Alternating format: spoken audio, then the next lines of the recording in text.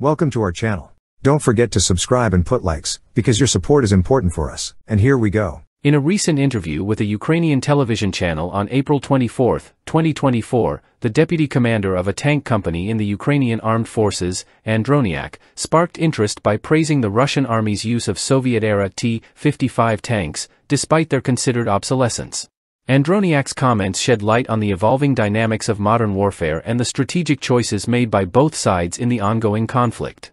While some military experts in Ukraine may have mocked the use of T-55 tanks by the Russian armed forces, Andronyak emphasized their effectiveness as artillery weapons, particularly in providing support on the battlefield.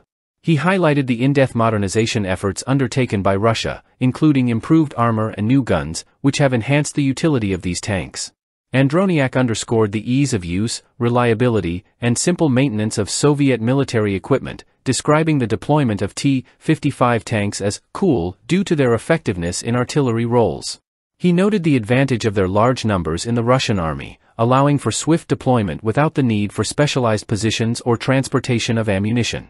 However, Andronyak clarified that T-55 tanks are not utilized by Russian crews for direct assault operations but rather for artillery support.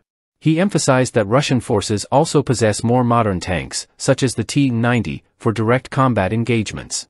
The T-55, a main battle tank adopted by over 70 countries worldwide, is equipped with a 100mm main armament and offers offensive capabilities, albeit surpassed by Western vehicles present among Ukrainian forces. Its armor, designed to withstand small arms fire and shrapnel, provides adequate protection against various threats on the battlefield. Despite its limitations, the T-55's operational capabilities are augmented by accessories such as infrared night vision systems and NBC protection systems.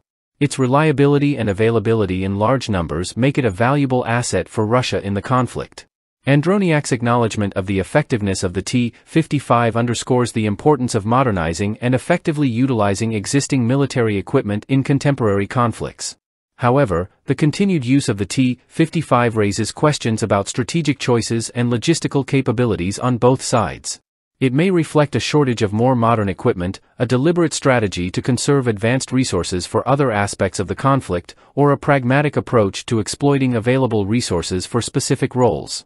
That's all for now. See you later.